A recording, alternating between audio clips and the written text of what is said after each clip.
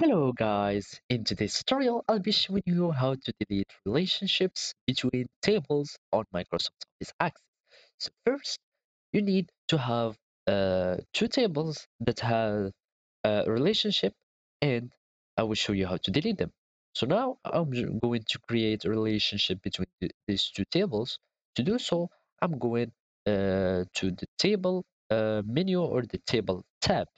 Here, I'm just going to click on relationships, and you will find these two.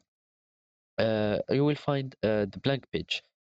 So I'm going to add like the two tables, and you will need to take the primary key of this one one table to the other, and you will click OK to create a relationship. So now, as you can see, I have already this relationship. Now I will show you how to delete. Simply, you need to only delete the link between them. So the line link between these relationships are this one. So after you click on it,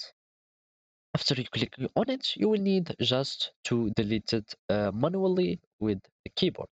So after click on it, I'm just going to click the delete key, and you will see that it will ask you if you are sure. So basically it's a confirmation message, and I'm just going to click yes, and now I have my relationship that has been deleted successfully.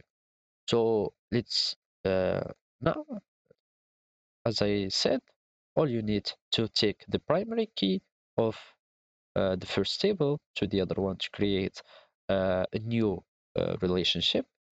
You can add these ones and create. Okay, uh, just create now, and now you have the relationship link. To delete it, as I said, you need just to select it and delete it with or pressing the delete key on your keyboard. So yes, and now I have my relationship that has been deleted. So basically, this is how you do it on Microsoft Office Access. Thank you for watching, and goodbye.